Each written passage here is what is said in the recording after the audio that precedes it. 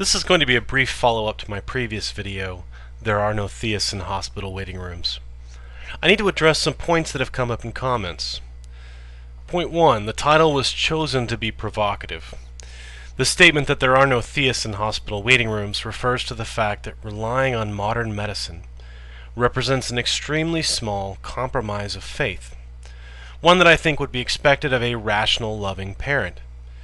But it suggests that a person of faith is not willing to rely passively or exclusively on prayer or the will of God to heal their loved one. I'm thankful for the good people who make that small concession.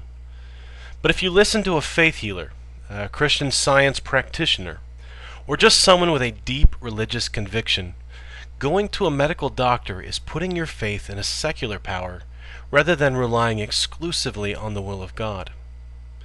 Point 2. The Bible and Jesus is the source of the beliefs that these people hold. I can't list all the scriptural evidences for the power of faith or prayer. Jesus is said to have healed many by miracle, including performing exorcisms, casting out demons, and the laying on of hands. He even healed one man by accident. He even brought one man back from death. Leviticus has much to say on the subject of blood, and Jehovah's Witnesses take it very seriously. Who can say that they are wrong and the rest of us are right? Let's be really clear. The Bible supports miraculous healing. It does not support professional medical intervention. Why should it? It was written by a pre-scientific people who had yet to invent advanced science or medicine. But anyone who chooses to live their life according to the Bible is likely to come to the conclusion that faith healing is the godly thing to do. It's not that these people are insane or bad human beings. They are more faithful to the Bible than most liberal Christians. Their only real fault is having too much faith, not enough doubt.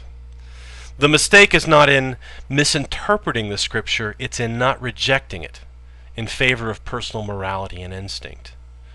Their crime is following the example of Abraham. Their crime is acting on their faith in God's Word. Point 3. You can't have it both ways. You can't be a biblical literalist and reject the literal words of the Bible.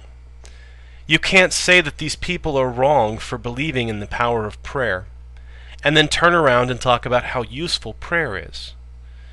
You can't tell stories about how God chose to heal your grandmother of cancer when the doctors couldn't, and then express regret that a child was allowed to die of cancer because of the parents' faith in God. The law is very forgiving of religious medical neglect because of the protections of religious liberty. We can't let the state choose which religions are too literal in their interpretation of Scripture and which are just literal enough. We can't protect the liberties of the Baptists and Methodists unless we protect the liberties of the snake-kissing revivalists. Point 4.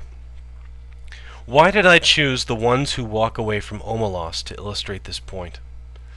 The last video was aimed at the liberal Christians who profess the beauty of Christianity. These people, the Jehovah's Witnesses, the Christian Scientists, the full gospel fundamentalists, they are all living according to principles that you profess. They just go a little further in their faith than you do. The people of Omelos were good people. They cared for their own children. They loved and supported each other. They worshiped, they helped the sick, they celebrated life. But each of them knew that there was a child in suffering, the hidden keystone of their culture. There had to be a dark side to Omelos to make the light side possible. Well, Christianity, here is your dark side.